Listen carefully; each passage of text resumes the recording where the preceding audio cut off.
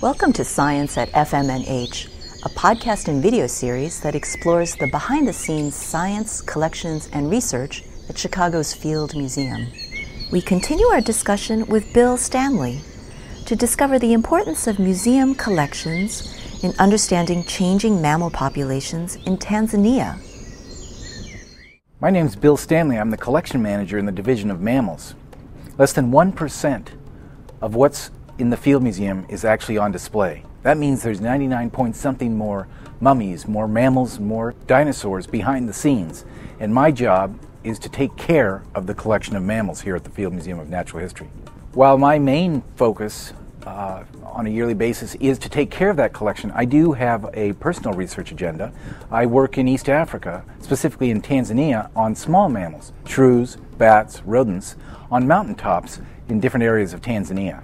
So the country of Tanzania is in East Africa. It's just below the equator, and there are a variety of different habitats and ecosystems that are in the country. There are coastal forests, there are coral reefs, there are alpine plateaus, there are dry savannas and grasslands like in the Serengeti, but scattered across the country are isolated mountains that have rainforests on top of those mountains. And my focus has been to work on the small mammals on each and every one of those mountains to try and figure out what mammals are living on each mountain and how they got there in the first place. The main focus of my work are mammals, but specifically within that group, shrews, which are very primitive placental mammals, bats, and rodents.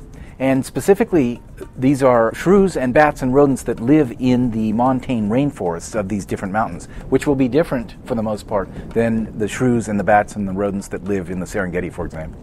On each and every one of these mountains is an isolated ecosystem. Often we refer to these mountain systems as islands. And the sea, in that scenario, is the dry lowland habitat. And the animals that live on these individual mountains and in these rainforests of these individual mountains cannot travel from one mountain to the other because they can't cross this dry habitat down below. So each of these mountains, and this is an important part of our research, each of these mountains are isolated from one another and there's no genetic exchange between these mountains. In order to document what different types of species are occurring on these mountains, we need to collect specimens. We actually go into the forests and live for 2 months at a time, eating rice and beans, to trap these rats. And we use the same types of traps that you might buy in a hardware store, and we collect these rodents. And the data that we collect from each of these include various measurements: total length, tail length, hind foot.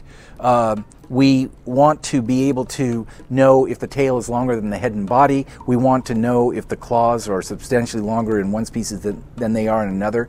And all this information is written down in the back of these tags that go with these specimens. The other data that's very important for us to collect is exactly where we're catching these animals and the habitat characteristics for those animals. People often ask me, so why do you have all these specimens? Why do you need another squirrel? Why do you need to collect more rats? The answer to that is that there is constant change. There's constant change over time. There's constant change from geographic location to geographic location. What museums like this one represent is a library of data that we can mine to figure out what sort of changes those have been.